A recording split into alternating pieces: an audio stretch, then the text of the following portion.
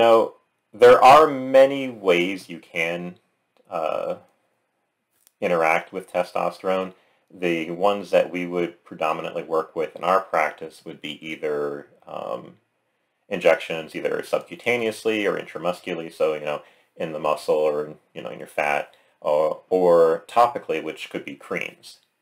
Um, and, there are certain people who prefer one over the other, either for preferences or ease of use or outcome desires. But yeah, either way, we generally stick to either topically creams or injecting hormones a couple times a week. Okay. And with your experience with patients, which one do you find that patients prefer?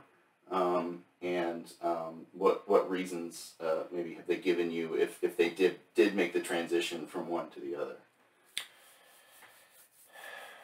So, I'll say this. We do try and, to be a little bit less biased, I'll just kind of come out and say, we do really try and steer people away from creams when possible.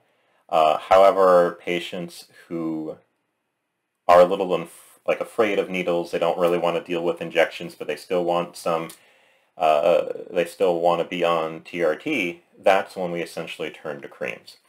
And, the reason it kind of goes in that order is because, honestly, there is a pretty stark difference in terms of outcomes, beneficial treatments, and ease of use. There's nothing wrong with being treated with a cream if you're just one of those people who are like, I can't do needles and I won't do needles.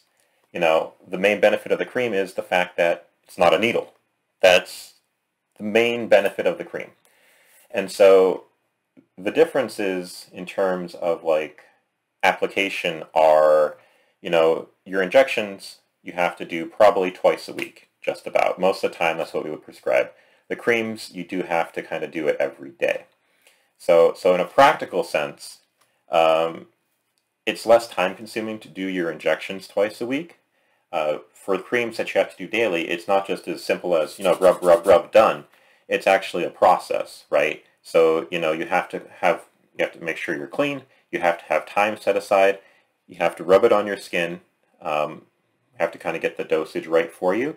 It'll take anywhere 5 to 10 minutes to actually dry and not have to worry about rubbing it on other things, on other people. And then anywhere from 20 to 25 minutes to be essentially fully absorbed. And now, during this time, you can't be sweating. You can't get it wet, so you can't be hot, and it's kind of limiting like that. You need your 30 minutes every day in that controlled environment where you need to not be essentially messing up your dosage. And so that's from a practical standpoint. Honestly, kind of more work to use the cream, but no needle, injections, a lot less time consuming, pretty easy to do. You get it done way less than 30 minutes twice a week. But the downside, it's injection. That's the practical side of it. Now there's also the outcome side of it, and this is really why we lean on the injections.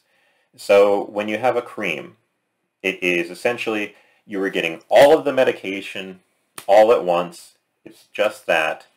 And so what you tend to have is it all goes in all at once. Whoop, here's your high level. You're feeling really good. You're happy. This is still way better than any kind of non-TRT, but then immediately back down. And so, the way TRT mostly works is that you want to maintain a beneficial level as a patient. So you want to have, to have good outcomes, to get the kind of bonus effects that you want, the good effects for your body, you want to be at a higher level most of the time. And so with creams, it's essentially, here's your higher level that you want to reach. You're starting down here. Hope this is helping. And then, we take our cream, peaks up here, and then goes away, goes down here. Well, not just that, but when you're on any kind of TRT, you actually stop producing some of your own testosterone, which normally isn't a big deal because you're taking a significantly higher amount. It kind of just washes it out. But with creams, because it's all immediate, you have this start where you are, go higher, go down near immediately, but because you're producing your own less, you're actually going down lower than where you started because this cream is all at once. Now with injections, they come essentially in a time release form. You know, they have additional carbon chains on them. You're not getting them all immediately through the skin. So you are having these peaks. So here's your, you know, your beneficial therapeutic level, and you do get your injection. Okay, well, it goes up to here, but the peak goes up a lot slower, stays there a little bit, and then starts to come down and goes and does this again, right? And so you would expect for, oh yeah, just like the cream, it goes down here. Well, you know, instead of just being over a day, this is like over like 3, 4 days, 6 days, that kind of thing. Well, every 3 days you're doing an injection, so you have an injection here, goes up, starts to go down, you're having another injection right here, and so this is coming down, this is going up, but in actuality, you never go below that line. You always have this little peak and valley, but it always stays above that beneficial level. So you're actually getting more out of taking medications with your injections on a more stable level. It's less shocking to your body. You're above that therapeutic level. You know, there's no, oh, was I sweating extra that day? You know, you're really getting the most out of your time, your money, your medicine.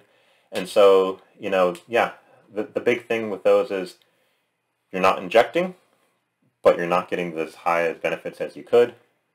And you're spending more time, or you are injecting. You do have to take a needle, but it's a lot healthier for you, I'd say. I mean, either way, if you have none and you go to one of the other options, you're going to feel better. But, you know, we would still hope that you would pick injections, mostly because of the benefit it'll bring to you. And that's kind of the talk we give every patient when they kind of talk about creams.